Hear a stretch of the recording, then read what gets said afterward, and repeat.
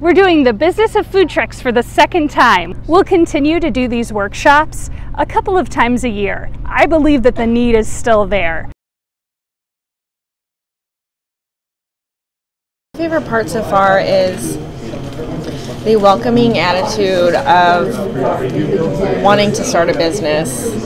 Well, I think that really having both the combination of people who have lived it, like Jazzy actually having the food truck experience, who've been actually out there on the streets and doing the job, and we're creating the business, but then also folks like Xander, who's really been bringing the business expertise, who are more from just being able to see how the business would function. The level of enthusiasm of the presenters is really amazing too. Really informative so far. Answering a lot of the questions that we were kind of coming up with and we were really unsure of and unclear on. It's really helped us with getting a lot of ideas and learning from others' experiences throughout the years and what they've learned.